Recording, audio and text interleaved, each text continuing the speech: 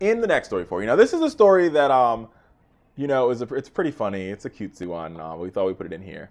So the question I have to ask you out there in Fowler Nation is, if a kidnapper chopped off one of your fingers, which finger would you want them to chop off? What do you think?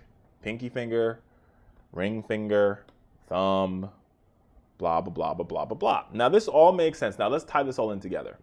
Tie this all in with the fact that Apple's new iPhone S has a fingerprint security detector called Touch ID, which will unlock your phone immediately by detecting your fingerprint, right? So if someone kidnapped you, for instance, what finger should they chop off? Now, many people say they should chop off your pinky. Wrong answer. Some people say they should chop off your thumb. Also wrong answer. Let's demonstrate. So this is my hand, and this is my Red Bull, and I'm drinking Red Bull. This is for folks who watch me on YouTube. If you're listening to us on the radio, just picture me drinking Red Bull. So I'm drinking Red Bull like so. And certain fingers are used for gripping, right? But look, I can get rid of this finger. I can get rid of this finger. I can get rid of this finger. And I'm still holding my Red Bull. But God forbid that I get rid, because basically these are the essential fingers. Thumb, pinky, or pinky, thumb. Still holding Red Bull.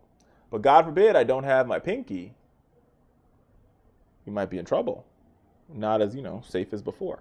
Not to mention the fact the study also indicates that if they're going to chop off anything, if they're going to chop off any finger, the best finger for a kidnapper to chop off is the pointer finger on the hand that you do not write with.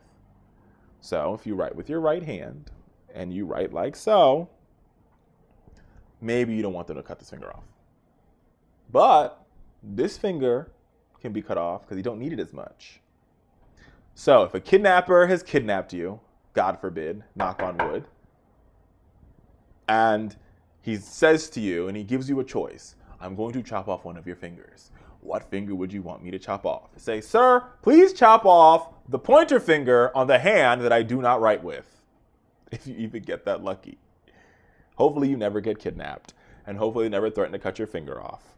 But as I demonstrated with my Red Bull, you want to cut this one off. This is a safe bet. I thought I would share some with you. I try to help the community,